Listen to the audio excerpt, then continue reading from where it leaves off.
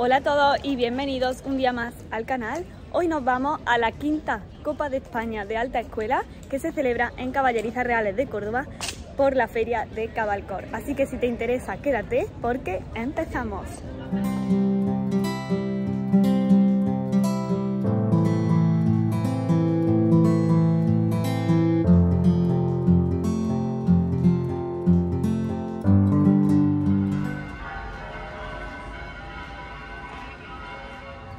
Buenos días, ¿cómo estáis? Bienvenidos a un día más al canal.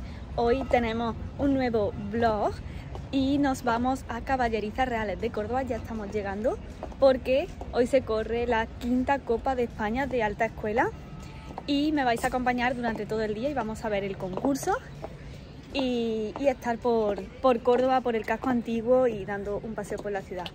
Así que os venís conmigo porque estamos ya aquí. Se celebra también en Caballerizas Reales de Córdoba, igual que el concurso de doma clásica, que os lo dejo por aquí para que podáis ir a verlo. Y bueno, empieza a las 10 de la mañana, dura todo el día y nosotros estaremos ahora por la mañana un ratito y luego quiero venir toda la tarde. Así que a ver qué tal.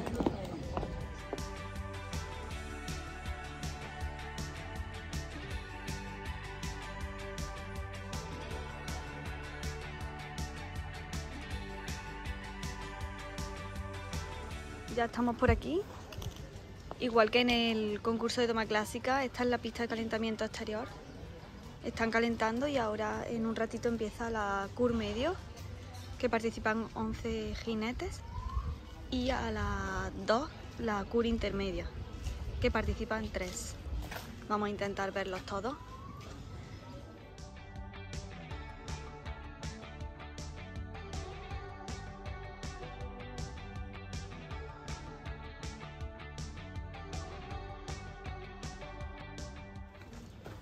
Os voy a enseñar la pista de calentamiento interior que el otro día os dije dónde estaba, pero no os la enseñé.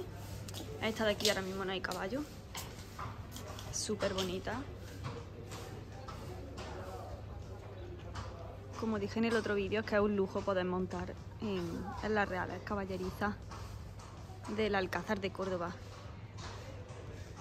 Bueno, nos vamos ahora ya para el concurso, para la pista de concurso que está más abajo y va a comenzar en breve.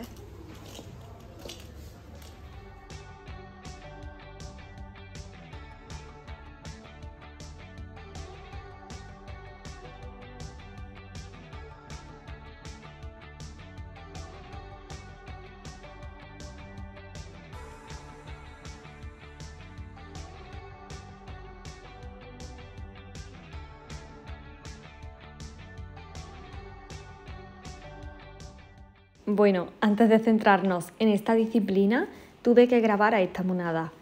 Los frisones son mi debilidad, si no lo sabéis ya.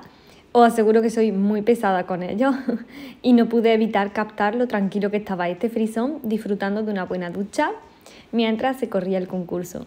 Por suerte luego lo vi competir y bueno, no pude ser muy objetiva. Para mí fue un espectáculo su reprise, aunque la veréis luego.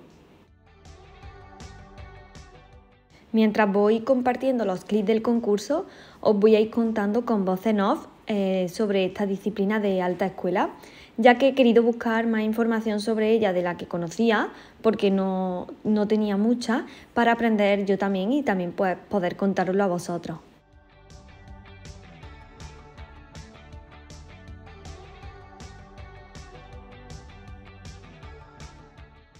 Una de las cosas que más me gusta de grabar vídeos y de compartir este tipo de contenido es que siempre acabo yo también aprendiendo alguna curiosidad o algún dato que desconocía y eso me encanta. No me importa decirlo porque realmente todos podemos seguir aprendiendo cada día y eso también es muy bonito.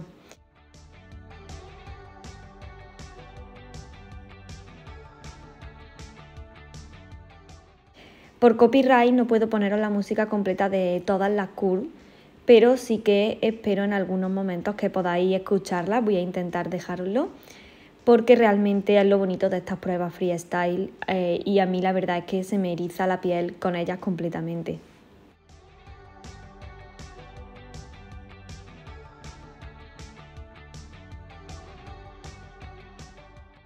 Y empezando por los orígenes de la alta escuela, no sé si esto lo conocíais, pero la alta escuela proviene de la doma de guerra que se empleaba en el siglo XVI, por lo que se podría decir que es una de las disciplinas ecuestres españolas más antiguas conocidas. Ya habéis visto un poco de la cur media. No os quiero poner mucho porque esta tarde quiero grabar bastante más y tampoco quiero que se haga súper pesado. Y bueno, la alta escuela se centra sobre todo en el caballo de pura raza española, lo potencia mucho. La alta escuela es una de las disciplinas, no es disciplina olímpica, una disciplina que se practica aquí en España, donde más destaca el caballo pre, el caballo de pura raza española. Es la disciplina donde el caballo de pura raza española muestra toda esa elegancia y la verdad que es una disciplina muy bonita de ver. Así que esta tarde pues también vendremos y también os grabaré muchísimo. Y he visto por ahí por Caballeriza un frisón, que es mi raza favorita de caballo. Y la verdad es que me hubiera quedado mirándolo todo el día.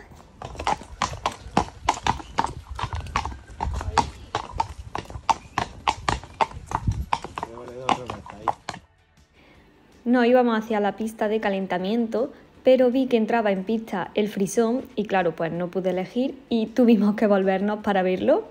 Y bueno, os lo voy a poner porque lo grabé entero.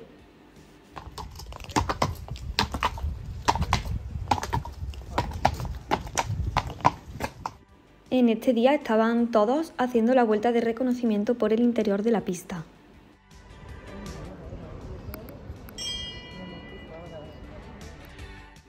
Y la campana, no sé si lo sabéis, pero la tocan los jueces cuando ya están preparados y avisan de esta manera al jinete de que ya puede entrar en la línea central para comenzar su reprise tras el saludo. Y bueno, os dejo con la reprise del frisón, que la verdad estuvo a la altura completamente del resto de caballos.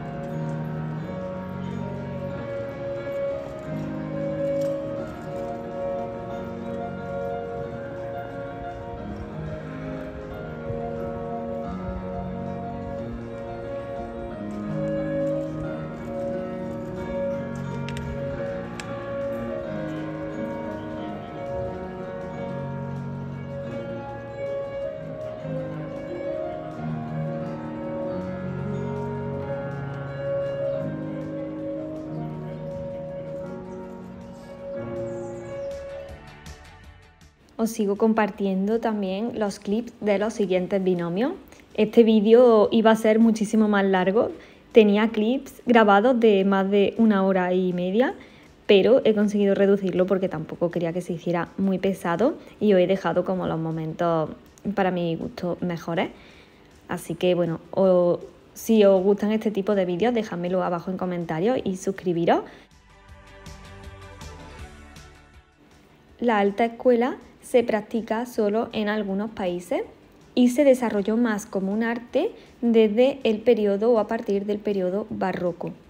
Y gracias a la alta escuela tenemos la disciplina moderna que llamamos doma clásica, nuestra actual doma clásica.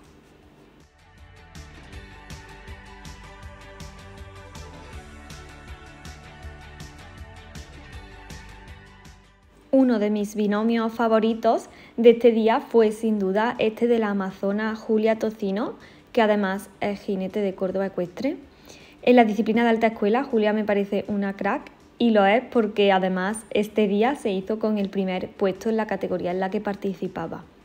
Lo que más me gusta de ella, y que seguro que vosotros también estaréis de acuerdo al ver este vídeo, es en cómo de limpio realiza cada ejercicio, cómo ordena al caballo y cómo es tan perfeccionista, porque no se le ven movimientos bruscos ni descarados, y además que se fusiona completamente con su compañero equino. A mí la verdad es que me encantó verla. Desde luego que la admiro siempre que la he visto montar, ya sea en el espectáculo ecuestre que realiza Cabalcor, que también os mostré en un blog que tenéis aquí en el canal y que os lo dejo aquí arriba enlazado por si lo queréis ver porque no tiene desperdicio, como en los concursos en los que ha participado. Terminados los concursos de CUR media y CUR intermedia y ahora vamos a buscar un sitio para comer porque se ha retrasado un poquito el concurso, son cerca de las 3, así que no nos hemos quedado a la entrega de premios. Vamos ahora para comer, a buscar un sitio por el casco antiguo de Córdoba y luego volveremos a las 5, que continúa el concurso, hasta las 8. La verdad que ha estado súper bien. Solo hemos podido ver la CUR medio y la CUR intermedio porque no hemos llegado antes y bueno, la verdad que ha estado muy bonito.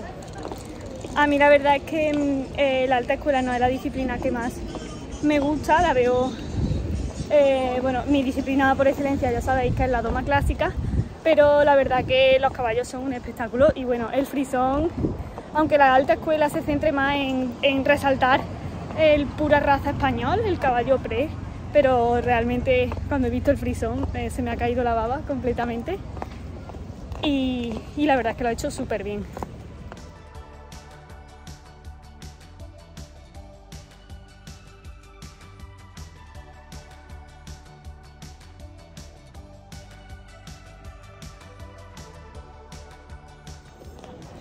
Por toda esta zona de la muralla, que es la que estamos ahora mismo, hay un montón de sitios para comer y para tomar algo, pero aunque a nosotros nos gusta probar sitios diferentes y bueno, y no ir siempre a los mismos, pero hoy vamos a ir sobre seguro y al final vamos a ir a Casa Bravo, que si venís por Córdoba es un sitio donde se come súper bien, a buen precio y sobre todo la comida es de muchísima calidad. Además, bueno, los dueños son amigos y sin duda lo hacen con muchísimo cariño todo y la cocina es buenísima.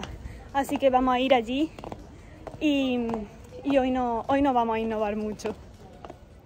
Y por cierto, hoy hace un día espectacular, hace súper buena temperatura, yo diría que hasta calor, porque me he puesto un vestido así de entretiempo, verde, que es larguito y zapatos cómodos aunque de tacón y tengo hasta un poco de calor. Pero bueno, allí la verdad que en el concurso, como está la carpa y todo, pues se estaba estupendamente.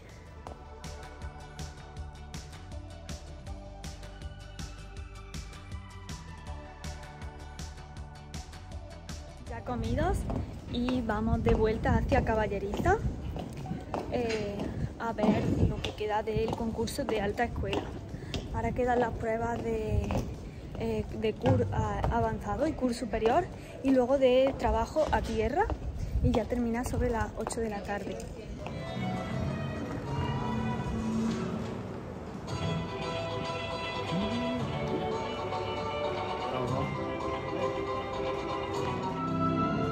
os comentaba antes que la doma clásica provenía de esta alta escuela y comparte por tanto con ella pues algunos ejercicios como son los apoyos, la espalda adentro, el paso atrás, la cara al muro, la grupa adentro, el piafé y el passage, las piruetas y los cambios de pie. Seguro que los podéis ver bien a lo largo de todo el vídeo, de todos los clips. Pero además, si os fijáis también vais a ver que además en alta escuela realizan otros ejercicios que no encontramos en doma clásica. Tenéis el vídeo de doma clásica también aquí en el canal, que también os lo voy a dejar aquí arriba por si os apetece verlo para ver esta diferencia. Y estos ejercicios son la elevada, la corbeta, la cabriola, el paso español y los trabajos con riendas largas. Algunos de estos los vamos a ver también en la parte de pie a tierra, que es la última parte del vídeo, donde se trabajan distintos ejercicios con riendas largas y a mí también me parece realmente sorprendente.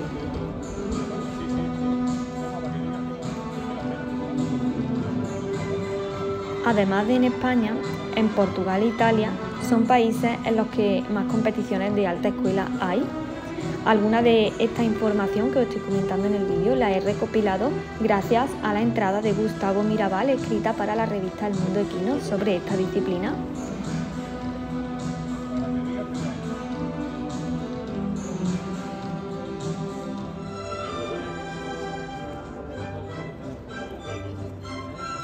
Y como os comentaba antes, para la práctica de la alta escuela en España y Portugal se emplean caballos de pura raza española. No era muy normal ver un frisón, aunque sí que es cierto que cada vez se está viendo más esta raza, sobre todo en la línea deportiva, en concursos de doma clásica y alta escuela. Pero no es lo normal. En España y Portugal generalmente se utilizan caballos pura raza española y lusitanos. Y los arreos pues son los típicos de estos países. Sin embargo, en Austria se usan caballos lipizanos.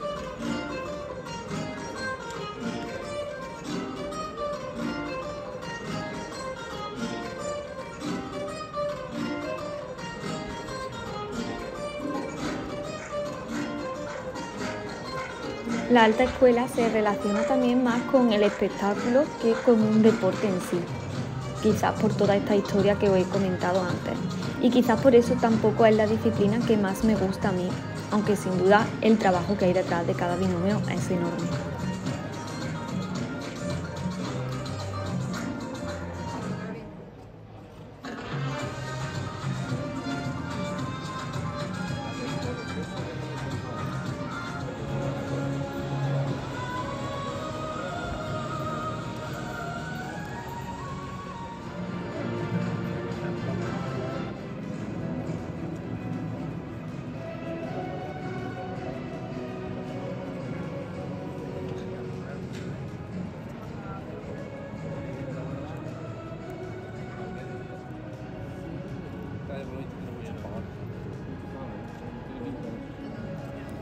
Este binomio también fue uno de mis favoritos, quizás por lo mismo que os comentaba con Julia, por esos ejercicios tan limpios y tan poco agresivos visualmente.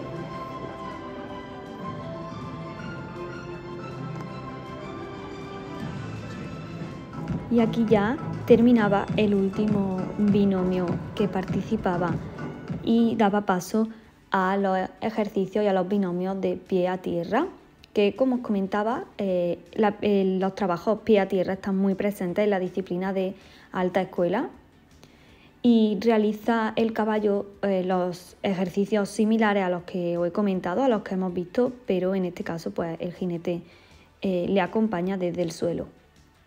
En pie a tierra había dos binomios participando, este es el que quedó en primer lugar. Sin duda cuidaba muchísimo las transiciones y hacía que pareciera muy fácil. También era jinete de Córdoba ecuestre y como lo podéis identificar es por la vestimenta. La vestimenta con la que participaban algunos de los jinetes de Córdoba ecuestre es para mi gusto muy elegante para esta disciplina. Si os ha gustado este vídeo, por favor, dadle a me gusta y compartirlo porque me ayuda muchísimo y también me ayuda mucho que os suscribáis al canal y además pues así no os perdéis ninguno de los próximos vídeos que vienen, porque vienen muchos vídeos ecuestres. De hecho, esta semana próxima se celebra el SICAB, que es el Salón Internacional del Caballo de pura raza española, en Sevilla, y si todo va bien estaré allí. Así que si queréis que grabe vídeo, dejádmelo en comentarios y decidme qué os gustaría ver sobre todo, para así yo también pues, poder traeros el contenido que os gusta. Muchísimas gracias por haber llegado hasta aquí.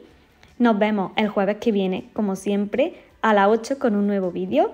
Hasta entonces, cuidaros mucho a vosotros, al planeta y sed felices. ¡Chao!